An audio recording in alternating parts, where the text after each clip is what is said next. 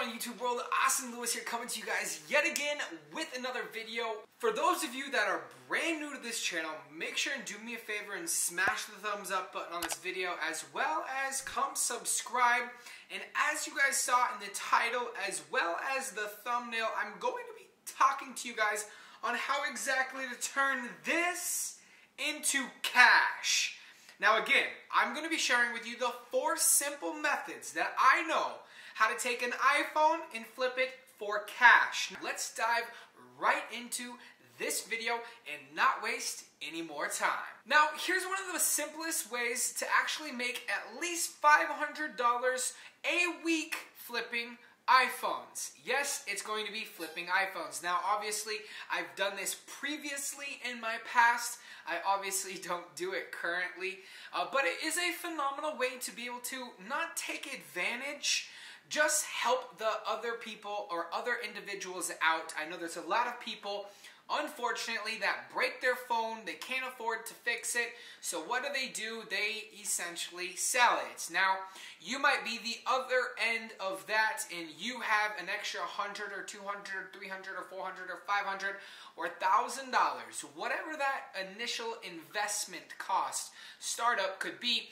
And you particularly know somebody or can easily call somebody to find out if they can fix a cracked screen or a cracked back or a cracked side and essentially refurbish the iPhone. Therefore, rather than selling it as a hurt iPhone, you're actually selling it as a fairly new iPhone. Now, the beautiful part about this entire industry, a beautiful part about actually being able to flip iPhones to make an extra $500 a week is you can essentially flip just about any phone you want. You can flip the new phones, you can flip the older phones.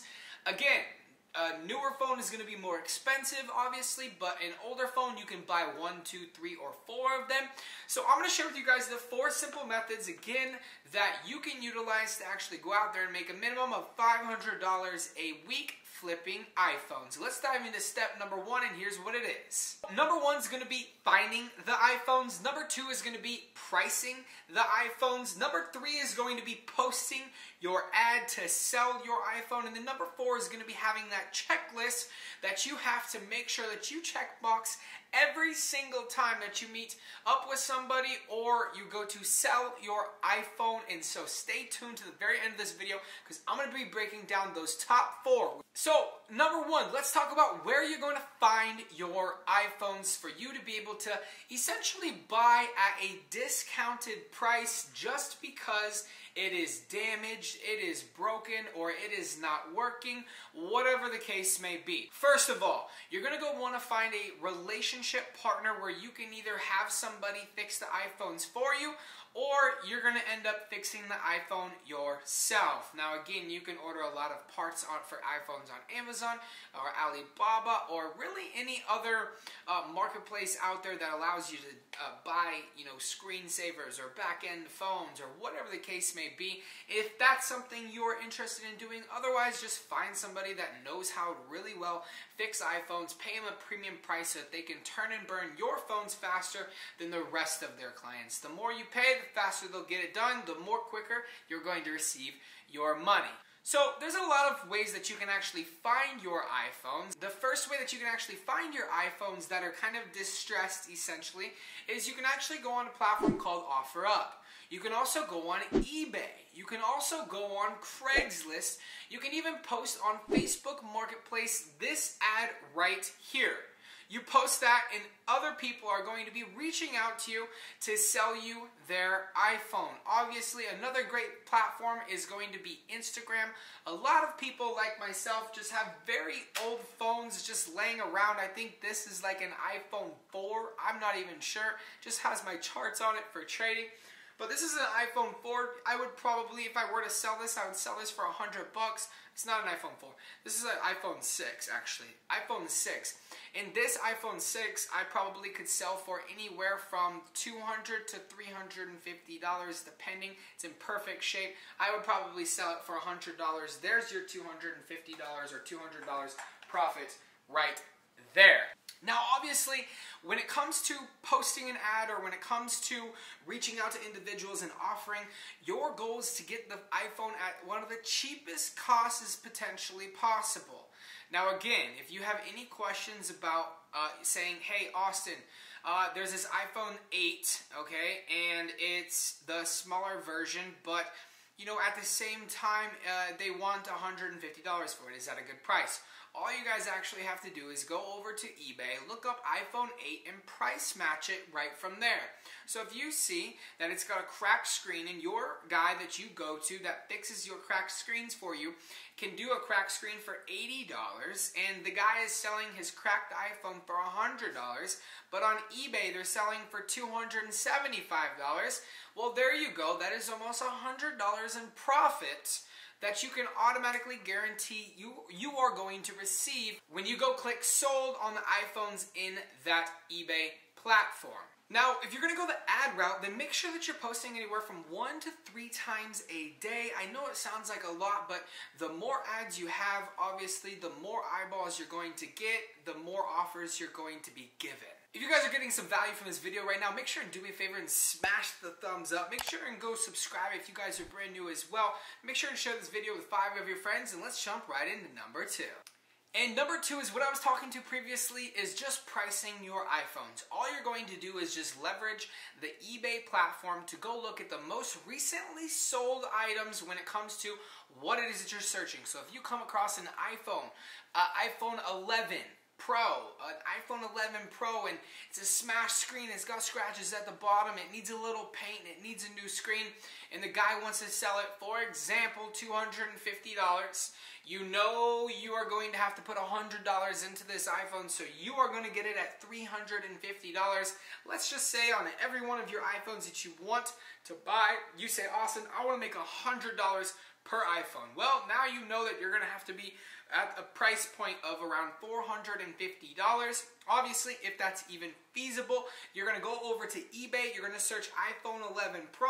What does the most recent iPhone 11 Pro even sell for? Oh, it sells for more than $450. Great, you can either increase the price or you can be in the somewhat ballpark on what they are actually going for, or most importantly, what they were most recently sold for on eBay. Now, just remember that eBay takes 10% of whatever it is that you sell, so you're going to have to account for that and fluctuate your price based off of that.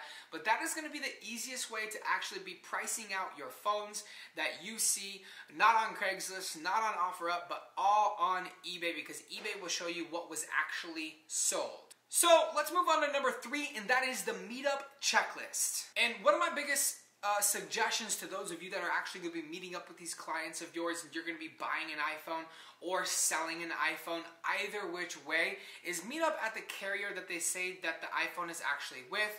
It's never a bad idea to take the iPhone and say, if somebody says, hey, this is Verizon, this is a Verizon iPhone, then obviously go to Verizon, and if it is a Verizon iPhone, great. It's not going to mess up the resale of the iPhone. So here's your meetup checklist. Number 1 is you're going to obviously make sure that it is the right phone carrier. Number 2 is going to be checking the model number.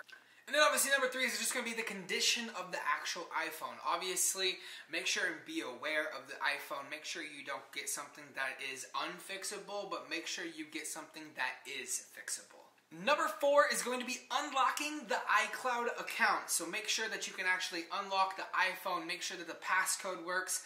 That leads into number 5, making sure the camera works. Making sure that the camera works, because people do not want to buy a camera, or people do not want to buy an iPhone if the camera does not work. Make sure the sound is working. That is crucial, because if somebody gets a phone call, or somebody wants to watch a YouTube video, or somebody wants to watch TikTok, then obviously making sure that the sound is working is absolutely crucial. You want to make sure that all parts of the touchscreen is working. I know a lot of people get away selling their iPhones on OfferUp, on Craigslist, on Facebook Marketplace, knowing that the top right corner, or the L, or the Z, or the A on their phone when they touch the screen does not work. So make sure and go through each keyboard and play with every one, making sure that it actually works. And then obviously is going to be bill of sale. Make sure you get a bill of sale when you buy an iPhone or you sell an iPhone. That way you can keep track of obviously one, profits and losses, and number two, you have a bill of sale from somebody just in case they supposedly stole it, as they would say, and you're buying something that you know at your end of the day that is actually legit. And obviously, once all you have those checklists check-marked and you are going to buy the person's phone and you're going to resell the iPhone, obviously, one-stop shop is going to be eBay. Just understand and take into account that they are going to take 10% of the profits.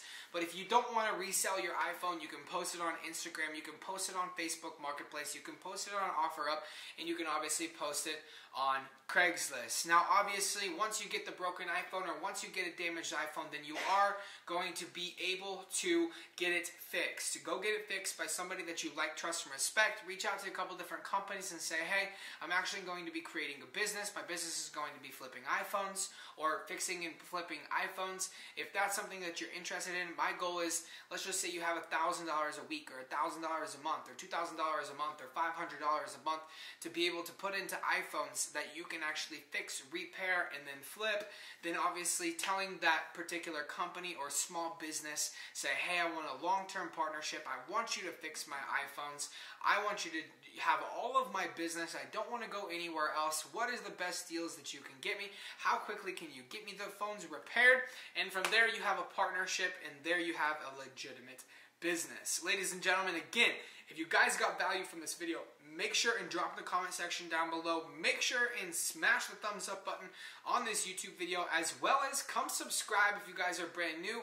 Austin Lewis here saying we'll see you guys in a future YouTube video. Hug meat.